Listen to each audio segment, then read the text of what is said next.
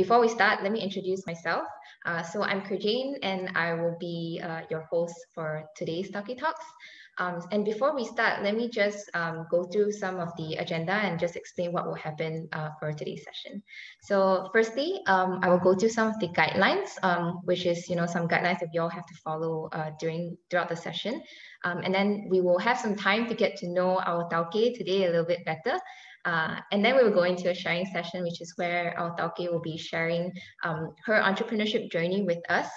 And then we will have a Q&A session, which is when we will address any questions that you have asked in the chat box or any questions that you have submitted during registration. And then lastly, we will close by announcing the next Tauke that you can look forward to, and also where you can find out more about our Tauke's business and also RYSE programs. Right, so just to remind everyone of the guidelines for today. So please stay muted and turn off your video while you're in this Zoom meeting, because this Zoom meeting will be recorded. And if you have any questions, please ask them in the chat. Our team will compile them, and I will be asking our Tauke during the Q&A session. Lastly, please use respectful language in the chat, for everything will be recorded. All right. So again, welcome to Tauke Talks. Tauke Talks is a series of sharing sessions where small but mighty businesses come and share about their motivation to start their own business and the story behind their journey. And this sharing session is brought to you by RYSE, a Malaysian research and social outreach project that empowers Malaysian youth through entrepreneurship. And RYSE is proudly supported by Citi Foundation. And we at RYSE believe that entrepreneurship is not just for the big startups that uses really advanced technology, but also for small local businesses. And RYSE really aims to showcase these stories of local businesses here at Tauke Talks that are still persevering during the pandemic. So without further ado, I'm really happy and excited to welcome our Tauke for the night, Mars from Sangon Co. Hi, Mars. Hi. Hi. So yes, I'm Mars from Sangon Co, and I'm one of the co-founders of Sangon Co. It's actually a two-people business, so I think Annie is here tonight. Yes, that's Annie. Yeah. So basically, yes, Annie says hi in the chat. So basically, what we do is we make handmade jewelry based on we try our best to name them after local folklores and like tales that you read from primary school up to like high school. And so some of you may be familiar with it or some may not, but that's basically why we started Sangon Co in the first place, because we just wanted to like share more of our Malaysian culture to everyone, because it never gets boring anyway. So even if you're Malaysian, like, why not? So yeah. Right. And we do have some photos of your products here. Do you want to talk a little bit about it? Sure. So basically, we cater to both guys and girls, so it doesn't matter what you identify yourself as, but it's available to everyone and anyone. And basically, we use freshwater pearls most of the time, but from time to time, we try and switch it up to raw materials, natural materials like semi-precious stones, basically gemstones, and shells, and that's kind of about it. And also 18K like gold-plated materials, but currently every business grows, so we're currently trying to grow into more gold-filled and higher quality materials. Yeah. Thanks for sharing. And if someone is interested in checking out your products, where can they find you? You guys can find us on Facebook or Instagram, but we highly suggest Instagram because you can see our entire feed. It's all proper, and we try our best to be aesthetically pleasing for your needs, for your eye needs. And we also have a website, so the link is right on there. You can just click it and you can view by collection, category, or whatever you like. So and also if you want to have any custom pieces done, you can always feel free to DM us on Instagram or Facebook. We'll respond to either. And yeah, we'll try and get your ideas to life. Nice. Okay, so everyone, if you're interested to check out Sangon Co, you can head on to their social media after this. So now we know a little bit about Sangon Co. Let us talk about you and your entrepreneurship journey, RYSE. So what Sure. inspired you to start this business? What inspired me was it's kind of a long and short story at the same time. But when I started Sangon Co, when I wanted to start Sangon Co, I was actually in the midst of finishing my last semester in diploma of graphic design. And so already kind of being in the artsy fartsy background, I just kind of wanted a platform to share more of what I could do or what I can't do. So basically, I had zero skills in jewelry. Annie and I were never friends. Sorry, Annie, but like we were just never friends. Okay. We were never friends, but we were mutual friends. I was friends with her cousins first. We actually met through church. So after that, like after all these thoughts of, I want to start this, but I don't know how, but they're really pretty, but I don't know how. And so one day I just got bored and I went on Twitter and I tweeted, does anyone here know how to make jewelry? And so like day one, no response. Day two, still no response. Like third day, Annie just popped up and like replied like, I can do jewelry. And I was like, okay, let's start. And so on the day we met, we were actually supposed to just catch up, like, buddy buddies do, just talk about life.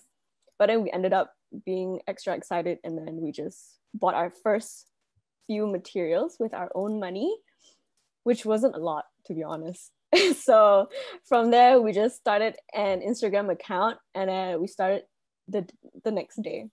So I would say Sangon Co started out of an accident, and I can tell you like countless of talks between Annie and I that we wanted to keep it strictly hobby only, because we were both still students and trying to like figure out life as students, and we couldn't have that commitment to start a legitimate like business.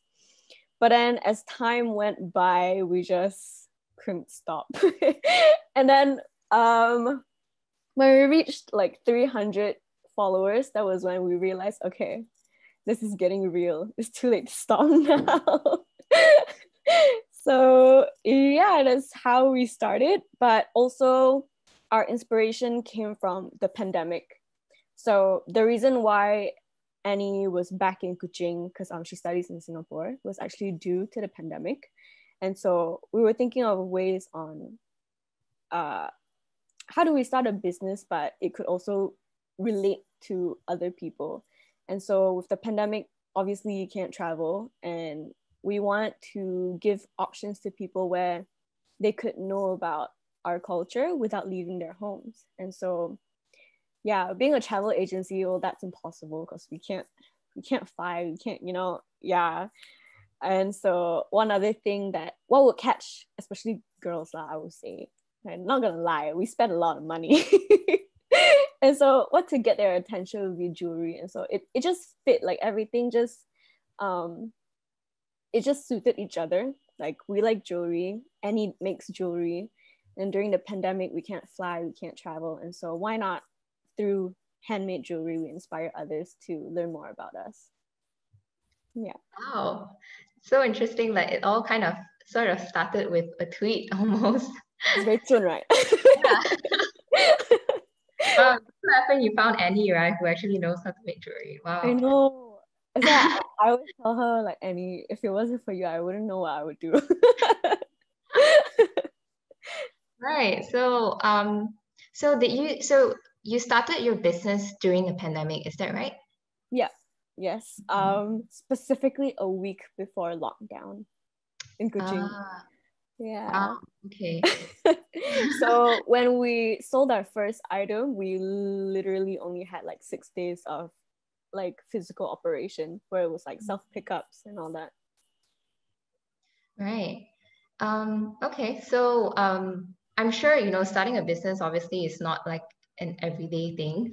It's definitely very difficult. So can you share a little bit about what were some of the challenges when you first started and how did you and Annie overcome them? Challenges. I can't say that the challenge was the pandemic, because I mean we knew the pandemic was coming and we started anyway. But I would say ours personally was to be real to our audience. I would say when people start a business, usually most of the time they want it to be very like very studio feature, very like in a way quite atas. I don't really know how to put it, but basically there's a look that people would expect like businesses to be. And also I would say before the pandemic, owning a small business, it was very hard to get around to proudly say that you're a business owner. And when people ask you like, oh, what business, like what company do you have? And you tell them like, oh, no, I work from home. I do this, I do handmade jewelry. It doesn't really sound nice, you know? Yeah. And so I would say that was one of the challenge. I would also say my family and friends had to really like adjust to what I was actually doing with my life and convincing them that like this is what I'm doing. And yeah. And so Annie as well, like as a student, so I think that was what both of us could relate to. Yeah. But other than that, yes, trying to stay real to our audience, that not everything has to be like super pretty. It can also be very raw and organic as a human being. And so that's why we want to work with natural materials available to us, especially being on the island of Borneo. It's everywhere. It's it's always available to us anyway. And so yeah, we use that to our advantage.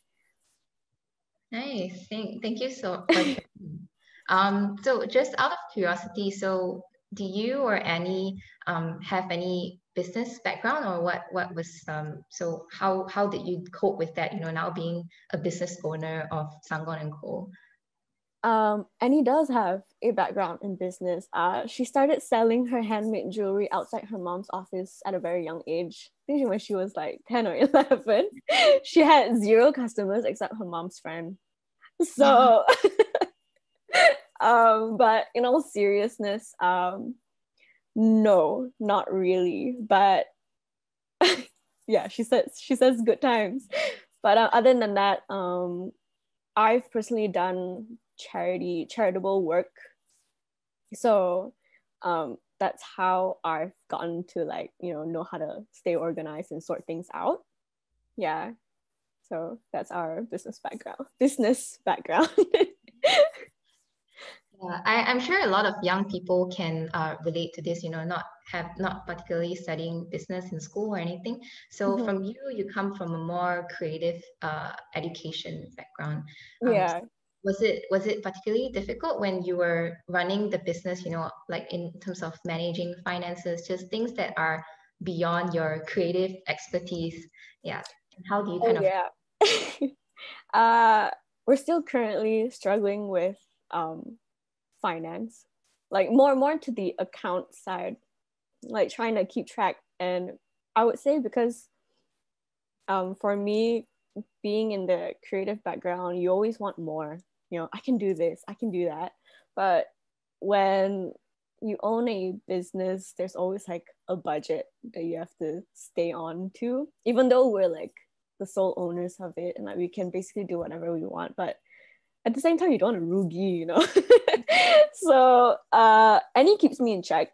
She definitely does. Like we have like a certain amount that, okay, this month we're running out on this and we restock. But other than that, um also I would say for Annie would be the socializing part behind a screen. That for me as well. I would say in person I would know what to say, because in person um you could somewhat tell by a person's tone or their body language. And so constantly being on your phone as a online business online, it's pretty hard to get the message across sometimes. And so that would be one of the struggles. Yeah. Hmm. Yeah. Right. So I think you kind of touched on the next question a little bit already. But are there any kind of specific challenges that your business face like because of the pandemic? And how do you guys kind of maneuver around that? I would say competition. That Mm, would be one thing, because yeah, I mean we can't expect everyone to be at home and not, doing anything also. So as much as competition is there, we try to look at it as like community over competition, because no matter what, like everyone has their struggles, and so we just try our best to, if any of them even have questions, we would tell them, and hopefully together we'll grow together. Yeah. mm. That's a very nice way of seeing it, like having a community instead of business competition. Yeah. Yes. Yeah, so kind of let's talk a little bit about the future of Sangon Co. and what Mhm. plans you guys have for a business. So we all know that the pandemic is not really going to go away anytime soon. So with all the uncertainty caused by the pandemic still present, how are you planning to help your business to recover or to grow? um as the owners, I would say, um how do we grow would be, so like to be healthy, I would say, like not just physically but like mentally. I mean, yeah, like everyone is struggling, but at the end of the day, like work is work. Somehow you just have to put it aside no matter how hard it is. And yeah, and also not just for yourself but also the people around that you work with and the people you want to work with, because like currently, like you and I right now, like if my energy was super low, like this whole conversation wouldn't be good, and also to have meetings online and all that, it's a drag, because when you're staying home so much, you have that urge to want to go out, go to your studio, go to your office, but like, yeah, to keep an open mind and also just eat healthy, stay healthy, and like have enough sleep, I would say that would be one of our ways to like grow. Mm, But in general is to, because we have an open mind and like, like we're awake, it helps us to keep ideas coming.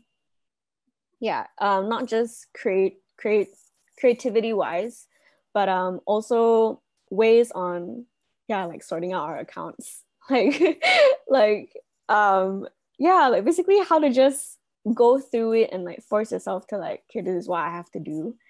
But other than that, also basically build up our social media platforms that we have currently. mm. um just because you have it doesn't mean that that's enough. You should always try your best to like strive for like a better result every day, day by day. So yeah, a lot of self-motivation. Mm. Right. So you talk a little bit about social media, and if anyone that sees your Sangon and Co's social media, you know that can tell that you guys put in a lot of effort in it. So do you have like a particular like strategy as to how are you guys planning to use social media to kind of grow your business and to grow your customer base? Strategy, uh I would say follow the trends, but like at the same time not, because it's a very, I would say that's a very taboo. I mean, social media is it changes constantly. So if you stay in the trend too much, you might lose a sense of your own identity, I would Mm, say. But like, it's also good that you stay on it because you're not left behind. And so, like for example, like Instagram features, now you have Reels. Back then it was TikTok, and now they're saying that Reels algorithm is better, and all these yada yada yada. It's so hard to keep up, but you just have to. And even currently, like Sangon Co only has 2 Reels up, and like I know that that's not enough, but it's so hard to get up and motivate yourself to like, okay, today I want to shoot this. I mean, you can, but like it's a bit draining. So I would say, yeah, with social media and everything, that's one thing that you have to look out for. Yeah, just keep up with the trend, but also know who you are And with our website, we would also want to reflect who we are and what we do. So Sangon Co not only, I forgot to touch on this. Sangon Co not only does jewelry. Basically, the idea of it was to eventually expand to something bigger than just jewelry.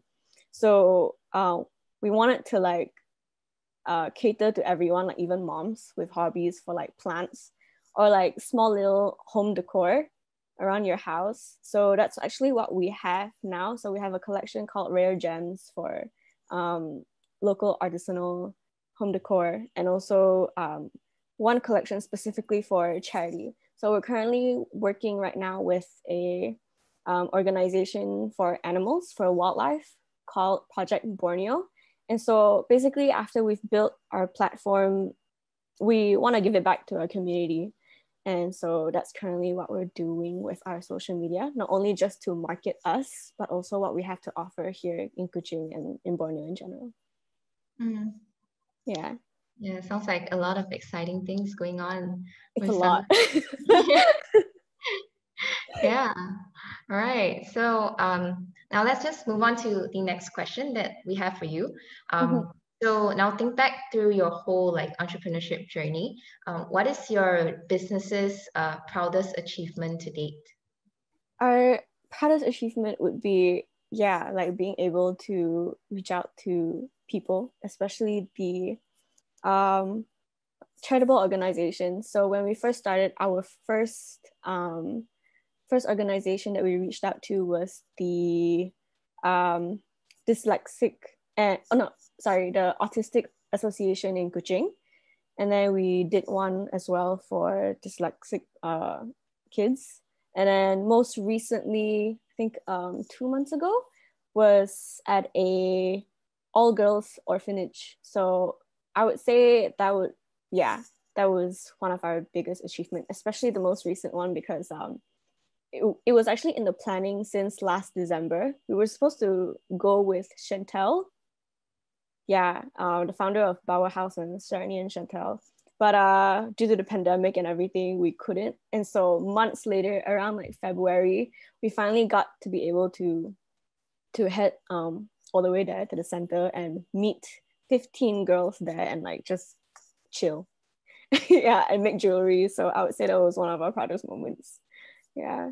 Nice. Yeah. Can tell that your business focus a lot of it is on kind of thinking about how to utilize your platform for society as well, which is really nice. It's Thank nice you. So now let's move on to the next question. So can you name one entrepreneur whom you admire and explain why and how they have inspired you in your entrepreneurship journey? Oh, Chantel. So I would say that was also one of our biggest achievement, actually, to be recognized by her. So why? Because I don't know, her work ethic is just, it's so motivating to see how she works and how she gives back. So she also started like a charitable organization of her own called Kuching Food Aid. And she's actually been doing it around Australia as well, basically just helping people in need lah. But basically, even when I was younger, I remember my mom bought this Sarani and Chantel headband. Yeah, their brand is very extra, and as a kid, I just didn't like it. Like, to be very honest, it was not my style. So, but like they always had this brochure, this book of like how to style it and like the story behind each piece and the founders and everything. And also, if I'm not mistaken, she's also a graphic designer. She designs like her own stuff. And so growing up, being a graphic designer and realizing that like, I didn't like it back then, but now I respect her as an artist and a business owner, then she must be doing something right. So like during my university days, I would say my inspiration would be her. Yeah. Right. Your mom must be like You see, I told you a long time ago. Yeah. And she's watching, she's like, I made the right choice. Right, that's really nice. Yeah, so we have arrived at the last question actually. So we just want to ask you, do you think young people, especially young people who are watching our Tauke Talks today, do you think they should start their own business and why? That's I would say yes and no. Yes, because no, let me start no first. No, because you're not a student every day and you don't get to be a student like the next year. So once you're done with that phase, you're never gonna get it back. And I would say be in the moment, but also be aware of what's happening around you.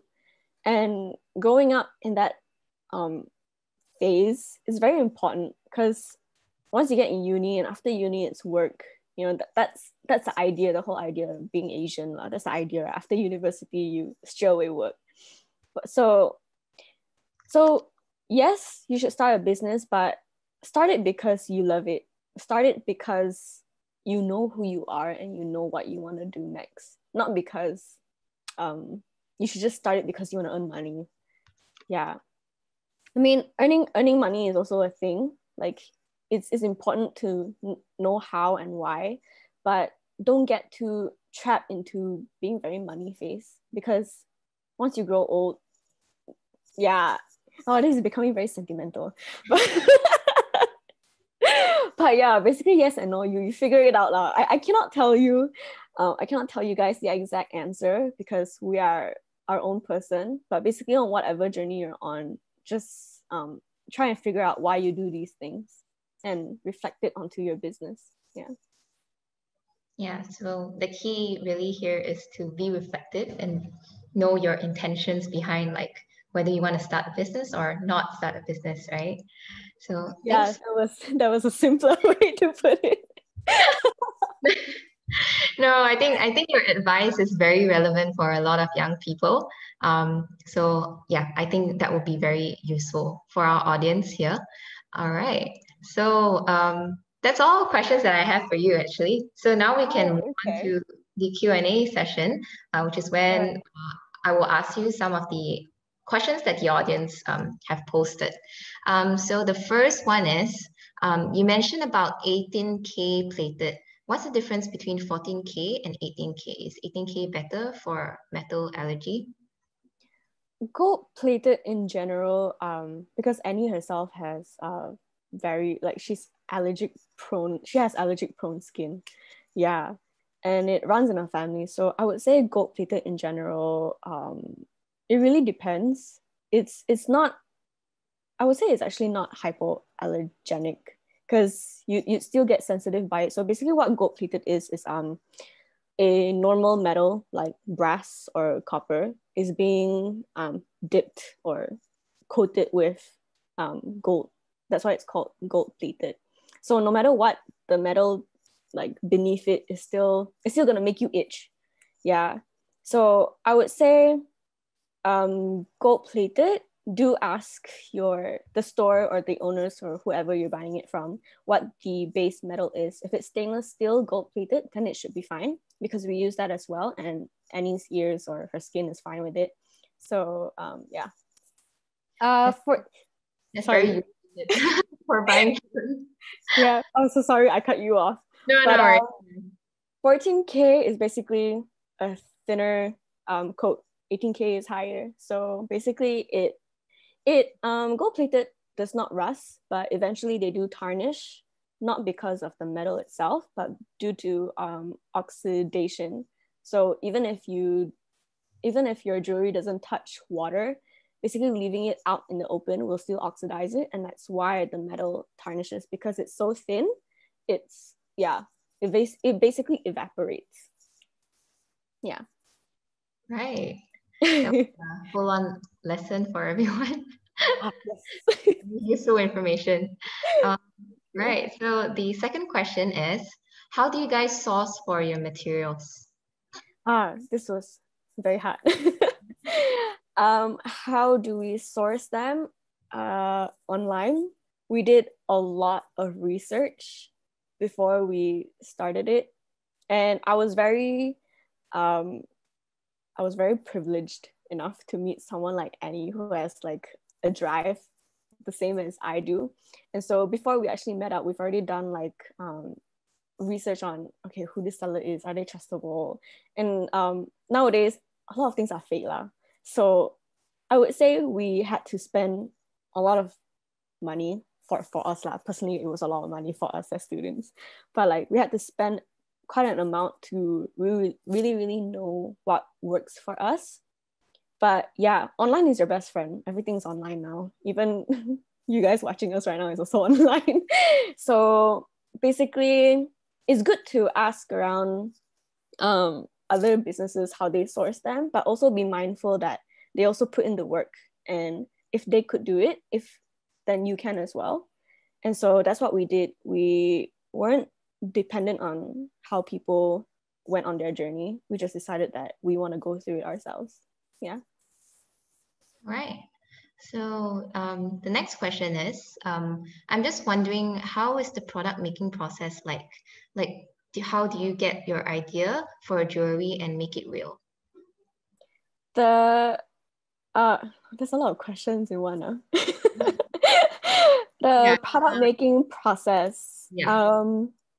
It's a lot to do with playing around. Basically, if you've played Tetris, like the very 2000s game, it's basically the same. So once we have the materials, Annie does this thing where she'll just like swap and pick another one, just swap. If it doesn't work, then she'll swap it again. I mean, that's personally how we work. I don't know about other people, but I would say my strongest strength as a graphic designer would be colors. And so I took that as my advantage and do what I can. But also your second question, the idea of making the jewelry, right? Basically just stick to your gut. Sell something that you yourself like, because if you don't, then you can't convince your audience to buy it. Yeah. So as I said before, stay true to yourself and really know who you are as a person to reflect that on your business. Yeah. Yeah, and the next question that someone has is, where do you get inspiration to make the beautiful jewelry? My grandmamas. Our grandmamas. So my grandma from my dad's side, because I'm mixed and he's full Chinese. So my dad's side, I think she's a family from like a Nonya family, and so like Nonyas being very fancy and all, they like to wear like all these pearls. And when I started Sangon, my grandma actually gave me her very own like set of pearl necklaces. And so yeah, she would tell me about what kind she would wear. I'll go on Google and like search like 70s women's fashion. Then I'll show her, Mama, like, like this one, is it you wear like this? She's like, yeah. And I'll just take inspiration from that. Then my grandma from my mom's side, she was also quite a diva lah. I would say my mom was also quite diva, right? So the inspiration came from my family. For Annie, I would say she's more on the minimal side. I can still go a tad bit extra. So I would say for her, it has to do a lot with like comfortability and what she herself would wear, because she herself has like all these skin allergy, and so being to have pieces that work for your everyday life is very suitable for her lifestyle. Yeah. Right. So it's like two different styles like coming together. Oh yeah. Yeah, and the next question from the audience is, how do you balance between highlighting the indigenous styles and meanings behind your brand, and your brand being too seen as too kitschy or traditional looking? Oh, that's a very good question. It's a very good question. It's something that we battle with almost every single time we come out with a design. Yeah, so what we've been doing is that we've been correlating our pieces, like our materials, and trying to think of like stories that reflect them. And yeah, so basically back then we had this piece called a Tusan necklace. It was actually one of our favorites, but we're no longer making those anymore due to like material sourcing. But basically they were like square shaped pearls, and they were like kind of edgy. And what struck us was that it reminded us so much of the Tusan cliff in Miri. Yeah, so basically in Miri there's this cliff that not broken, what's the word, it like, yeah, basically it's no longer there, like it came crumbling down. And so now if you go to Miri, it's not there anymore. And so we just wanted a piece to remind people that it was there. So I would say now we're naming pieces after these folklores and everything. But other than that, if it's too indigenous style, like if the style is too like indigenous, if people say it's not that nice, then well, that's your problem. You know, I'm freaking indigenous. And so what's the problem? You know what I mean? If you don't like it, don't buy it. Or if you can find it from other stores, go ahead. There's Shopee. I'm pretty sure Shopee got other indigenous stuff. So honestly, that will be my response, because at the end of the day, it's my business. And yeah. Right. So for the next question would be, how do you decide your pricing based on your sourcing of precious stones and pearls? Basically, our pricing is based on, yeah, like the cost price of the materials themselves. But because I would say some pearls, like those chunky, really organic looking ones, are very hard to source in, Malaysia. Yeah. So we would source them all the way from like even Mexico actually, or like other, yeah, in the US even. So how we source them is actually Etsy. Etsy actually helps you a lot. So if any of you, yeah, just go on Etsy, man. But yeah, so on the cost price, and then basically we add up our cost price and see how much it is, and also how much time we took to make each piece. I would say that would be the most important, because it's your effort, and not just the effort of you making it, but also the effort of like thinking and, yeah, basically sorting out like how it would look or if it would sell. And beyond all of that, it has a lot to do with getting over your insecurities. Back to the question before, like, what if people think it's too indigenous or, whatever. Like, you really have to put aside like that fear, like, what if people don't like it, huh? Like, will it sell? You just have to like grow out of it and just put it aside, like, okay, whatever. And so that's how we price them, basically. Not just how we think of it, but at the end of the day, like how we want other people to feel about it as well. Yeah. Right. So those are all the questions that we have from the audience. Yeah, so thank you so much, everyone, for submitting your questions. So everyone, that was Mars from Sangon Co. I think what I really took away from this session is that for Mars and Annie, they both really value, being yourself and also liking the products that you create so that you can convince other people to like them as well. And, at some point you just have to kind of draw the line between I'm selling, creative pieces that like I really like and I'm passionate about. And maybe, to some extent I shouldn't really care so much about, oh, will people not like it or people like it? But and that really embodies the brand, right? To really be authentic and to be raw. Yes. Yeah, and I really like that. And I hope the audience really take away something from today's session as well. So if you're interested to check out more about Sangon Co. and the products that they're currently selling, do check out their social media and their website. As Mars expressed, please go check out their Insta feed. It's really aesthetic. I can attest to that. Yeah, do go check it out. It's a really nice business, and the products that they Thank sell. you so much, guys. Thank you so much. Yeah, go check them out if you're interested in getting jewelry for yourself or your friends. Right. So next Tauke Talks that's happening next Wednesday is Chandler from Season Studio. So it's also a night session, so it will be 8 p.m. So you can sign up via the bit.ly link, bit.ly/Tauke Season Studio. All right. So the next slide, please.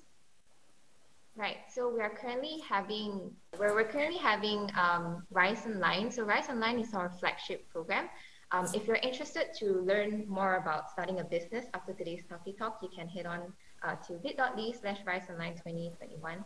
It's a free beginners online course for Malaysians to learn at their own pace about the basics of building a small business from scratch. And this course closes on the 30th of July 2021. So you still have a bit of time to jump onto the course and do it at your own pace. And if you're Malaysian, aged from 18 to 28 years old, you'll also get a chance to win seed funding up to 10,000 ringgit to start your business. And start today by signing up at the bit.ly. Right. So if you're interested to check out more about RYSE programs, feel free to go to our Tauke Talks social media on Facebook, on Instagram, and also check out our YouTube channel. That's where you can find out all the recordings of our past Tauke Talks and also our upcoming Tauke Talks as well. All right. So thank you everyone for coming, and we'll see you next week for the next Tauke Talk session. And thank you so much, Mars. Thank you. Thank you, everyone. See ya. Bye. Bye.